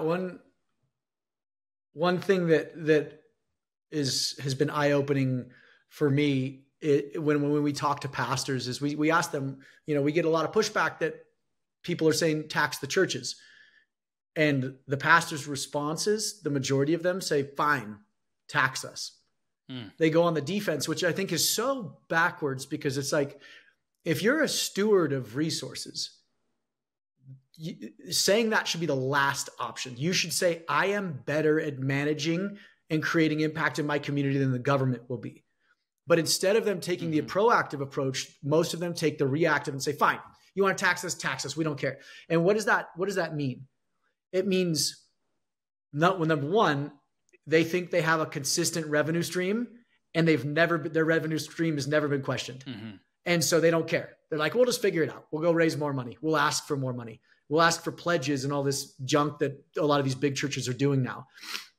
And then what it also shows is that they've lost their identity. And this goes to Bruce Wydeck, who's a development economist at USF. He's in the show. And he goes, Nathan, the act of giving today in the Western world, and donors are not going to like this, is a consumption-driven action. And so he goes, it's called the warm glow effect. When you give, your dopamine spikes, you feel good, you feel like you've done something. Yeah. That is consumerism. That is the same thing as having a drink of alcohol. If you like alcohol, it's the same thing as getting that soda kick. You are giving yourself a rush. So when we see giving as that, or when that's how we see giving, is that warm glow, makes me feel good. What does that mean? I don't care where the money goes.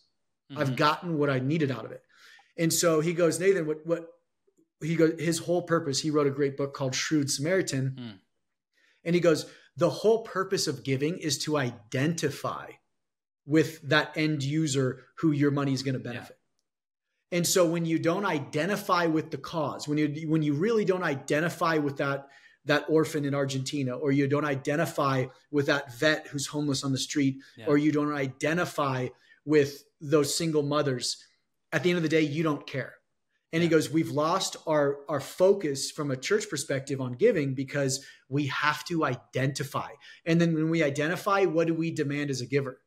We demand that the leadership milk every cent out of that dollar they can to create impact.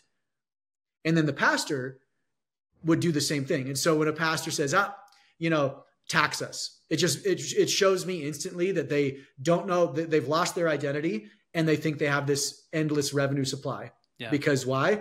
Because of quote unquote tithing or giving. And so the show breaks that paradigm pretty heavily. That's the two most common responses I see when we talk about tithing or we talk about church systems, church growth systems, right? when we talk about those, the two most common responses I get from pastors, and again, this isn't everybody. We've got some incredible pastors who have great conversations with us. I love it. They're really setting an example. But far and away, the most common response is defensive and deflection. Defense, deflection. And if I gave it a third one, it would be villainizing. Let's just start calling you names or putting you in a group that now looks like the villain. And I think that, it's one of those things that I hate it, but I'm trying to get better at not responding to it, not getting baited into it, but simply saying, hey, your fruit's showing. People are watching, your fruit's showing. So I'm hoping that people are seeing this, watching this, and saying, oh, well, there is something here. Because again, just like when you ask those questions, we talked about that earlier, Chris, you can tell a lot from someone's response. But I know we're going a little bit over. I really got two more questions for you guys. One is probably pretty simple. But I wanted to talk for a minute about hidden income. That's what I would call hidden income. I'm just writing it down as we go. I'm thinking about these places where income is hidden. And if you're doing reporting on like salaries, for instance, Nathan, we talked about that earlier, 43% goes to salaries. Well, I can tell you there's a lot of hidden salary that's not in that 43%. And if you're not in the system or you haven't done like deep investigative reporting like you have, so you guys have done the deep, investigation, I've just been in the system, then you wouldn't even know to ask these questions. But I'm thinking about things like for pastors, if we say we're paying our pastor, $80,000 a year, but he's got a $100,000 housing allowance or $50,000 housing allowance, that housing allowance doesn't show up as income the same way. It's not going to show up as salary. They're not going to report it to the IRS the same way. They have to report it in a different way. But then also for churches, even if this is something we have to ask about, you can have a pastor who's making a salary from the church, making a housing allowance, but he goes and he speaks at 8 of his buddy pastors' churches throughout the year. Yeah. And they all come speak at his, and they all do this little circuit from their little network of churches. They're just good friends. I invited my friend to come speak. And what they don't tell you is, well, we're paying my good friend $10,000 every time he comes to speak. And I'm not making those numbers up. We paid money way like that. Yeah.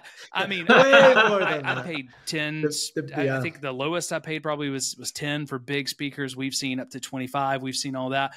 They're paying for their meals while they're there. They're paying for everything else. So if you go speak at your 8 buddies' churches for that kind of lower amount, I think I would say of $10,000. Well, now you just made $80,000 from their churches, but their churches will never know that that's where the money went. And the churches for those pastors don't know they're getting paid that. Well, and you don't call that income. Yeah, that's not their quote unquote salary. So they'll mark that as miscellaneous income and they don't have to report it to their congregation. Yeah. So even if they reported that income though, a lot of times that income that would get reported is a third or a fourth of what they're actually making, because it's the good old boys club. And when I come speak, not only do I come speak, well, if I did a book, because everybody's doing a book now, well, I'm going to sell my book at your place. And you know what? Well, when you come to speak for us, our church, just out of honor, we're going to go ahead and buy 2,000 books from you, whether you sell them or not. And now they're sitting in the same rooms with our books that haven't sold, right? So what have you guys found with that hidden income? Yeah. Like what am I missing, and what can people look for? Are there any other hidden incomes that I'm not thinking about? Because there's so much that's hidden that people just, the average person's not going to think about. Yeah. Well, I think, again, we got to go down to the bedrock for a second here, because our biggest pushback is from small denominational pastors. And they say, our church isn't doing that. So I'm going to say something super controversial. Denominations are dying in the U.S. They're going to disappear. I don't think that's controversial. I think it's factual. People just don't like it. But denominational pastors will say it's not. But denominations statistically are just dying and hemorrhaging members. Non-denominationalism is skyrocketing. So in the denominational world, there is some hierarchical oversight, right? You have usually like the SBC, or you have these bodies that do create a safety net for abuse. So if you go to a Baptist church and you feel like your pastor's doing something wrong or stealing money, you can go up the hierarchical chain and actually find some form of accountability, or some structures that you can complain with. Non-denominationalism is the Wild West. It is usually based off one lead pastor and his wife maybe, or a small group of individuals, and the sky is the limit for scale and revenue income. So as denominationalism's dying, That means that hierarchical oversight is dying. Non-denominationalism is climbing. So that means that Wild West landscape is climbing. And so anybody who's pushing back on this argument, again, they're seeing the reality of their world. They're not seeing the national snapshot and the global snapshot. We're looking at it from that global snapshot. So as non-denominationalism climbs, these abusive practices and these practices of inurement climb as well. And so, yeah, there's usually a base salary. It'll be, I only make 30 grand a year or 50 grand or 100 grand. The housing stipends in that loophole, which is what we're calling a loophole, started with good intentions. Yeah. It was needed. Today, though, we know pastors taking $100,000 a month in housing stipends. Oh, wow. And then they're not declaring that as income. They're just able to stand on their pulpit and say, oh yeah, we make $80,000 a year. Woe is me. As their monthly mortgage is $70,000+ a month. And that's just on their first home. That doesn't include their Florida beach home. Well, I throw numbers out and people are like, oh, you're just inflating these numbers and you're making them way bigger than they are. And I'm going, that's my experience, what I've seen. And then you guys doing deep investigations and you're going, Jeff, your numbers aren't even close. They're bigger than that. I'm like, oh my goodness. It's wild. And so it's, again, humans we like to live in our own realities. And then we like to see where we're tied to time. So we think by days, months, and maybe years. We're looking at things in decades. And so in 20 years, as denominationalism's crashed, the religious Christian landscape is going to be even more abused and fraudulent. And so that's where there's only two things that could regulate the religious organization: external and internal, right? So if from an external perspective, that's the government. So I'm talking to every freaking Christian right now listening. Do you want the government to regulate you, or do you want to bring accountability practices into the system to regulate yourself? And right now is like, you can say, if you're a Christian, God has given us this window, or if you're an atheist, you say, you're lucky that you still have this window. There's like a 24 to 36 month window, in my opinion, where we can still sort of correct this ship. But just you look at that 53 billion to 86 billion stolen in 1 year. In 2025 or 2026, excuse me, it's going to clip 100 billion. Yeah. And so like and everybody's, and this is my favorite part, is Christian pastors and Christians go, oh, the government's trying to persecute us. No, the government's trying to keep you guys from walking off a cliff. Yeah. Because it's coming. Like those doesn't pigs. Change. When Christ drove the demons into those pigs running off a cliff, it's like, that's the vision. The visual I just had for some reason. It's like, don't run off the cliff. But we're so prideful and so arrogant in our, don't persecute us, that we are running off this cliff at full speed. And right now is this small window, I think, where it's like, hey, with humility and with this, hopefully this journey of education, we can put new lenses on and be like, oh shoot, now is the time for change. So yeah, it's I don't know where I was going with that. Sorry, but if we don't change it now, if we don't take this opportunity, it's going to be changed for us. Yeah. And it's going to be different. I don't know if it'll be better. The only way it's going to be what it can be is if we bring reform, right? And it's again, I love that phrase you said earlier. Like any system and any group of humans, like we need reform. We need regular reform because humans are going to human. So last question for you guys, and I'm going to let you go. You guys have been incredible today, and I could ask you questions for ages, but I'm going to be one of the first people to check out the documentary as soon as it comes out. But for each of you, as you've embarked on this project, what's the thing that surprised you most?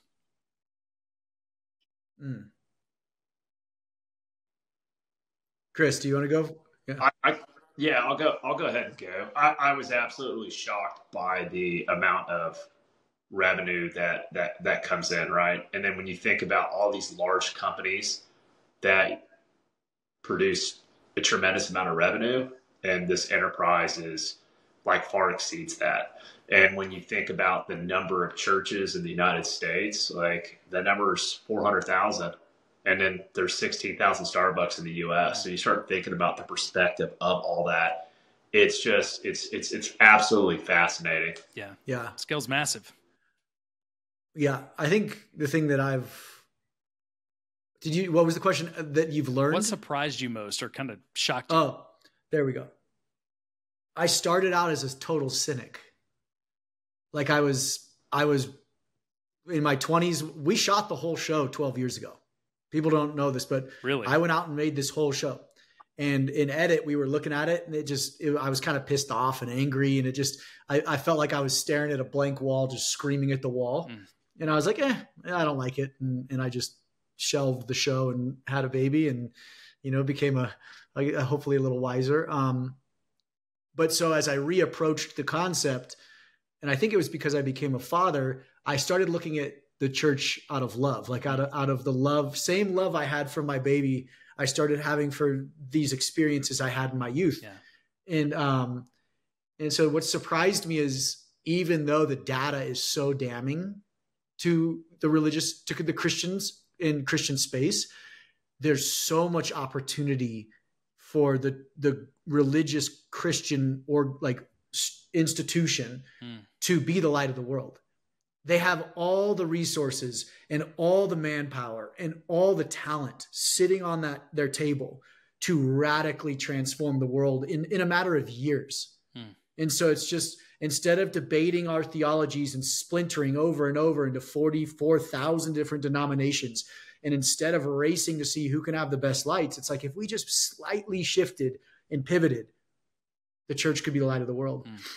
And I use the analogy of like, so if this line here, this imaginary line, is like Christ and kind of his main commandments, right?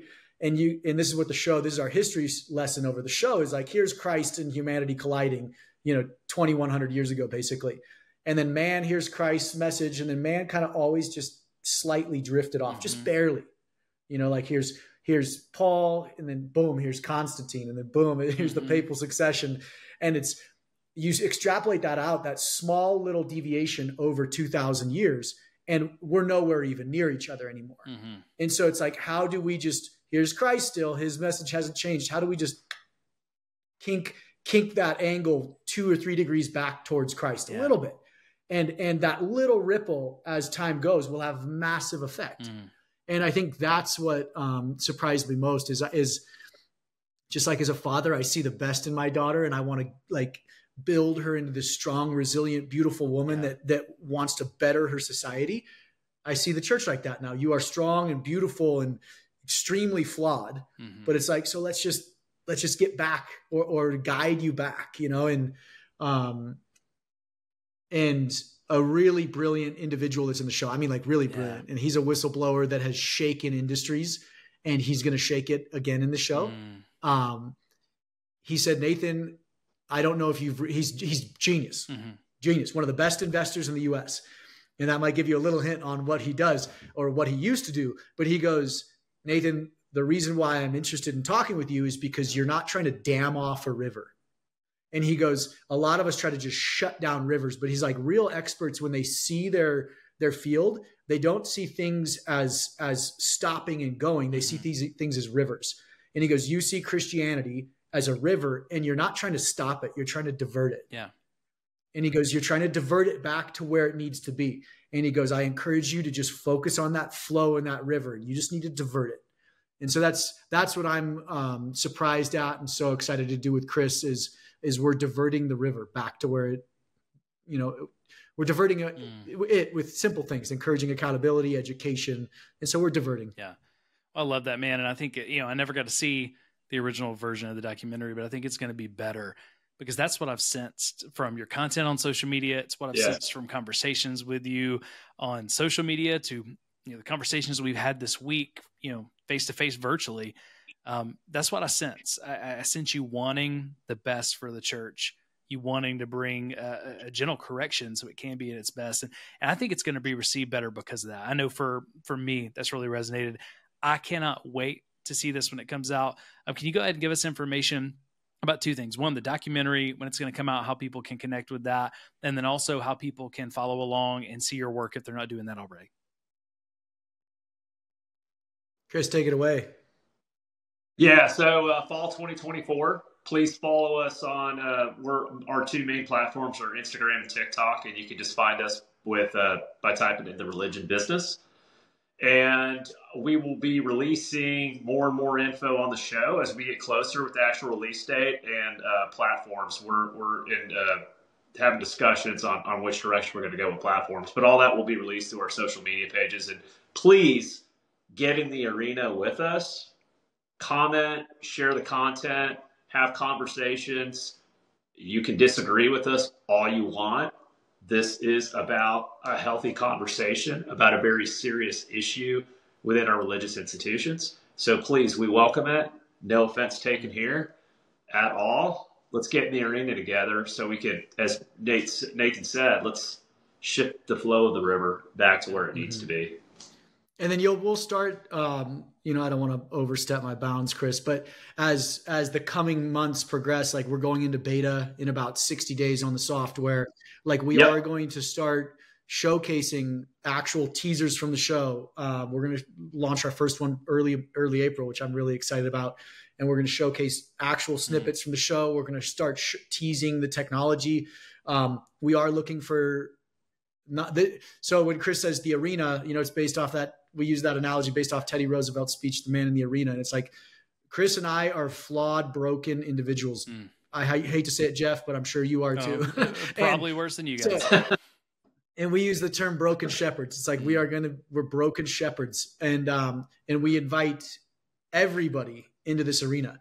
Joel Osteen, Creflo Dollar, T.D. Jakes, Joyce Meyer, Judah Smith, like even the small pastors, like, guys, we want you in the arena with us. And so we will, and we've said this before, and we get a lot of pushback. We will fly to you. We would love to sit down with you and talk through this stuff and talk through the need for accountability and your accountability practices. And step into the arena with us, be a part of this solution and a part of, kind of bringing education to the congregation, which is what I think is most desperately needed at this moment. And part of that, Nate, I want to add on is you mentioned going into beta on the software platform. So if you are a nonprofit, whether you are a religious, part of the religious sector or secular sector, we're going to be working with about 50 to 100 various nonprofits initially for beta testing. And we would please reach out to us through our social media apps, or you can go to religionbusiness.com, reach out to us that way. But please do, we'd love to have a discussion about you doing some beta testing with us. You don't need to leave whatever your existing platform is that you're using in terms of, for fundraising and such like that. But this is a platform that's going to promote accountability and transparency and put the power back into the hands of the people donating the money. And so please join us on that. Mm-hmm. I know, Jeff, you mentioned you'd love to take a look at it as well too. So that's what I was going to say. As a brand new nonprofit that hasn't even asked for the first donation yet, we have $0. We want to be a part of that. Whether we may be too small to help you with the beta, I don't know, but we want to be a part of it when it releases. Because again, guys, there's no such thing as too small for it. Because we're more interested not in the size. We're more interested in people who are wanting to be transparent and accountable. And the money's going to flow to that. Your people are going to see how transparent and accountable you are. They're going to want, if their soul lines up with your mission's soul and purpose, people are going to want to get engaged with you there. Well, the one thing and by the way, Broken Shepherds, we've got a trademark on that now. That's awesome, man. All right. Well, if I accidentally say it, just send me a bill. Tell me I need to pay for it because I love that term. But no, guys, I appreciate it. And for us, I mentioned this to you guys yesterday, but I want to say it for others to hear. And I'm saying this for a reason that I want to get to. But we can't ask, as an organization, we can't ask these churches to be more accountable and to be more transparent if we don't first lead the way and say, here's the best way we know how to do it. And we're going to be as transparent as we know we can be. So I say all that just to say, I hope today that this conversation, I hope that it's encouraged you at some point for the future of the church. I hope that it's chilled you to your bone at some point about where the church is at. And I hope that you've learned something. But no matter who you are, whether you're in the church, out of the church, whether you're laity, a church leadership, or you've been, so church hurt that you can't step back in the doors, we all have a role to play in this. We can all be a part of the solution. Just like Nathan said, we can jump in the arena together. So the way I'm going to do that is going to look different than the way you're going to do that. And I know even for those in our community, I hear from you all you guys all the time. There's times when you disagree with us, and that's okay. But would you consider what your role in being the solution is? And man, we want to partner together, just like you guys. You're doing very different things than I'm doing, but if we'll all partner together and just do our part, we can make a change that doesn't just change the church; it changes the world. What if this 890 billion started going back into the world? Guys, we could end world hunger this year. I mean, that's an actual thing that could happen. We could end kids dying from preventable diseases this year, right? So these are big things. So I'm not asking you to do anything. I'm not asking you to give to our nonprofit. I'm not asking you to do anything other than consider what your role is in this. And let's be solutions oriented.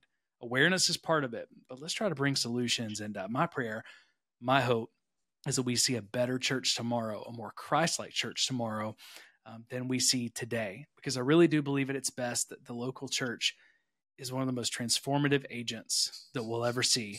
But at its worst, we can be the greatest villain in the story. And I don't know about you guys, I don't want to be the villain. So thank you guys for watching today. Chris, Nathan, thank you so much for giving us your time today, for sharing your insight with us. I'm going to be first in line to watch the documentary when it comes out. Any way that we can support you or our community can support you, let us know. Just know that Church Disrupted, the Spiritual Abuse Institute, Jeff Cochran, we're behind you. So thank you guys. Thank you for listening today. Toss this around. Let it bother you. Let it encourage you. Let it do everything in between. And until next time, we wish you grace and peace. We'll see you on the next episode of Church Disrupted.